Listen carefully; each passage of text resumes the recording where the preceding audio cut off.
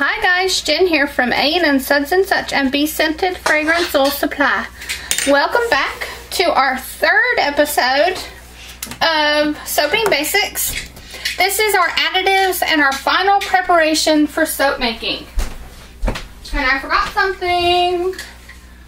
Mom, Mommy. Yes, sweetheart.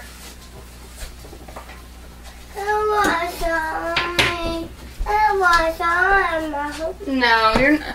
Take him to the bathroom. You need him washed off? Yeah. Go get a wipey and we'll wash him off. Okay, so first episode we got our Lye Solution ready. That was it. Second episode we prepped all of our oils, which are sitting back here. This episode we are going to prep all of the other stuff that goes in with soap making. Your fragrance, your additives if you want to add any, your colors if you want to add color, all that stuff. I'm going to pick out a color for this soap.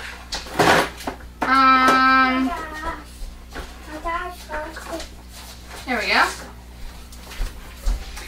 And we're going to do all this part. So, the first thing that I like to do when I'm getting the rest of everything ready is my fragrance.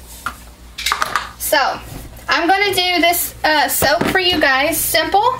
It'll be in pink grapefruit, which is a simple scent. Very slow mover. You can get the fragrance at Be Scented.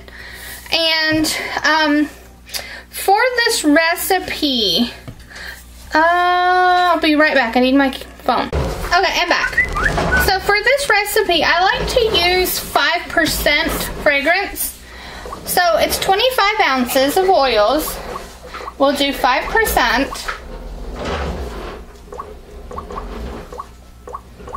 Which is 1.25 ounces of fragrance. Now, if I did the total, which would be, let's see, that's doing your 5% of your oils. Get that out of my way. 38 ounces is the total recipe, which is 1.9. So anywhere between the 1.25 and 1.9 is good for this size recipe. I'm actually going to do about 1.5 ounces. That's what I do when I do the 2-pound soaps, is about 1.5 ounces of fragrance. So let's get that measured out. You just want to make sure you use a safe amount. You want a nice strong scent, but you don't want to use too much. Too much can cause, let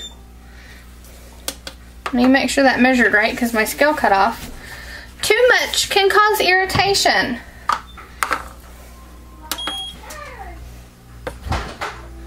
Yeah, that's right. That's good. 1.45 is good. And the second thing, let me turn this off so I can talk to you guys about it. You guys all know in my soap recipes that I use cream. Cream is always 5% of the oils, so we need the 1.25 ounces. So we're going to measure out 1.25 ounces of cream for this recipe. And that has already been subtracted from my water solution. Woo! Hello, Betsy. That scared me. Container fell down. And lots and lots of people ask me, what is cream? This is cream. Heavy whipping cream or whipping cream is what you use. This gives that creamy luxury feel in your soaps. It's fantastic for your skin. So this is a new container I'm opening. And all of the containers are different from wherever you buy. So we need 1.25 ounces. Woo! 1.335 is okay. It's not a huge error when it's this. Now, if that was a lye or something, then yes, I would need to remeasure. And where I do a water discount in my soap, if I measure over just a little bit on my cream, it's okay. So let's move my scale out of my way. I recommend anywhere from 1 teaspoon to 1 tablespoon of additives per pound of soap. So for this recipe, you know, it's the 25 per pound of oils is what I mean to say. I do 1 teaspoon to 1 tablespoon of additives per pound of oils. So this is 25 ounces, so I'm going to use about a tablespoon is what I'm going to use per each additive. We're going to add goat milk. And this is a little measuring spoon that I have, and it has a line in here for 1 teaspoon and 1 tablespoon. So we're going to get that measured. There's our goat milk.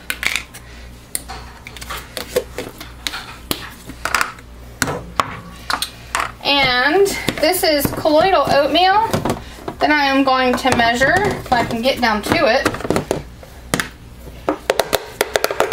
This scoop is 2 tablespoons. I use it for my bigger batches.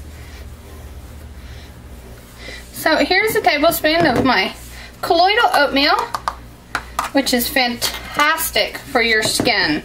I use it in every single recipe. Kaolin Clay is also another great additive for your soap. It adds a silky feel to your soap. It helps detox your skin, pull toxins, you know, out of your skin. It also is a great, put that over here. I'm making a mess. There we go. It's also great for sensitive skin. It's a universal clay for all skin types. So I need to wet a washcloth here so I can mop up these powders off of my work surface.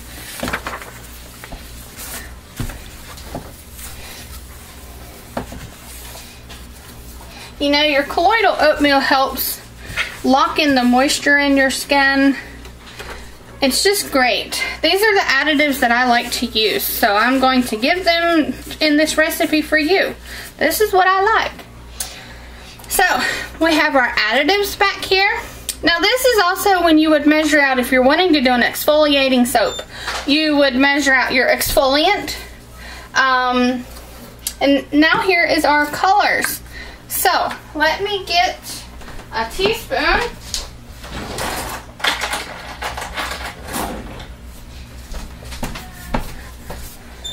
This is our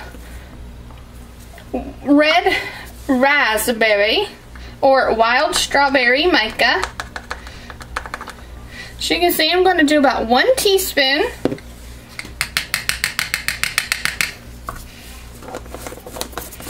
And you can either, because I super fat my recipe at 5%. I didn't put that in there, but it will be in the description. You can either take out oil from your recipe if you do not want to add any extras in there, like if you are super fatted at like 7%. But where I do a 5% super fat and I do additives, I don't mind to get a little bit of extra oil in there. It's not going to hurt a thing. So, I'm going to add about 2 teaspoons of olive oil to the colorant.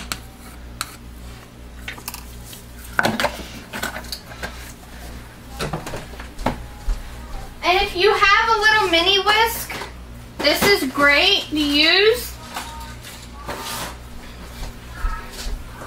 If you have one of these little mini buzzers, that's fantastic. If not, you can use a popsicle stick. to mix in your color. Just take your time. You're not in a rush. You're getting everything ready for when you do make your soap. You're ready to go. You have nothing to worry about. Everything's here in front of you. You're ready to go. So, I'll just leave my little popsicle stick in here. Since we're doing pink grapefruit, you know, we're gonna have a pink soap. And we're just gonna do one solid color. You'll need your mold. Make sure your mold is handy. I'm gonna sit it right here. And the very last thing is you need your stick blender.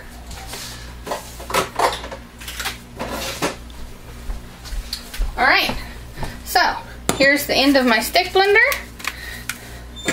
Right there. Sorry, it's like nails on a chalkboard there. Sorry. And we're gonna plug it in.